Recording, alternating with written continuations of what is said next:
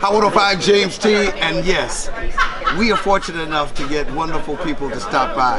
And when you talk about producing, when you talk about, oh my, filming, music, all of this, you got to think about how does Disney go about getting all of this into a production that makes you feel that this is a must-be a part of event. John, how are you today? I am well, and I'm thrilled to be here. I'm thrilled to finally be sharing the world of Pandora for you and guests. That's the best part. I've been explaining to everyone what's so amazing about this is that you go away with so many different feelings. The feeling of, wow, are we really doing enough to preserve our world? Wow, is there so much more to be discovered that we have yet to discover, as smart as we think we are? Isn't that something? You made my day when you said you feel so much, because that was the goal here. Other theme parks you can't go to and feel something. You can experience a ride and it leaves you. You leave it at the theme park.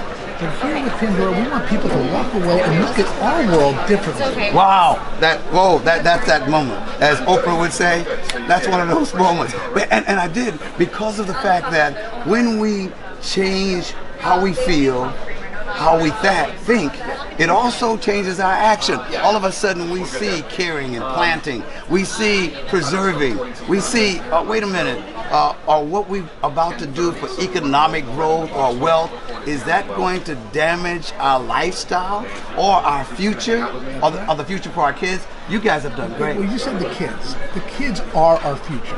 And kids can come here and they can be inspired, whether it's to go into science, whether it's to go plant that plant in front in their garden, whatever it is, we have a chance to make an impact with a theme park. And that's amazing.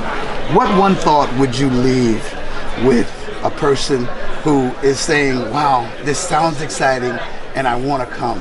What one thought would you want to give to that person that visits Pandora and just realize, well, we can't realize, because there's no way you can realize all the work that went into it, but at least the desire of the vision that you want to give them? You know, I think that this is truly the ultimate fantasy escape.